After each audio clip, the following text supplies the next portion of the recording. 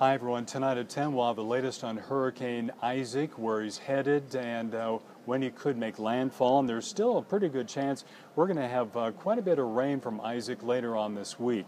Have you noticed gas prices? They've shot up again thanks to Isaac. We'll show you where you can fill up for $1.50 a gallon, but there's a catch to that. How's that for a tease? Today is Election Day here in Oklahoma. A few funding issues and run-up races on the ballot. We'll have the outcomes tonight at 10.